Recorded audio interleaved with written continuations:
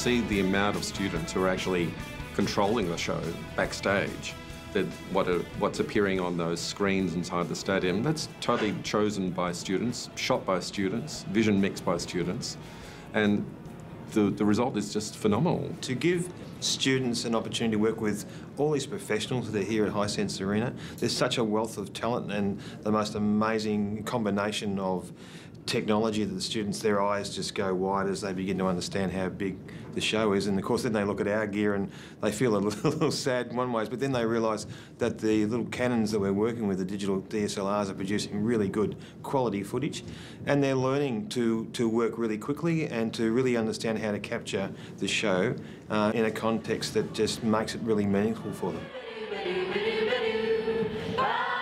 Well, I came back because I had such a good experience with the first time. I mean, you're working with industry professionals and you're getting really good direction, and you get a chance to be exposed to the size of the show. It's just so huge and amazing. It's, yeah, really quite nerve-wracking and daunting. You learn a lot, like mentally and physically, like dance moves, and it's just a great experience all overall, and I hope I can do it again.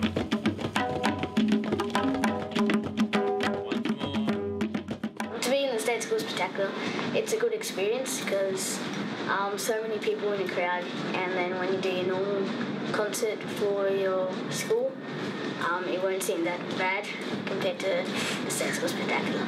I think being able to do the behind-the-scenes doco has been really, really great because you get to develop a story, you get to know the characters off stage when the lights aren't up, and begin to understand their personal story about how they got into State Spec and how they've developed a love for performing.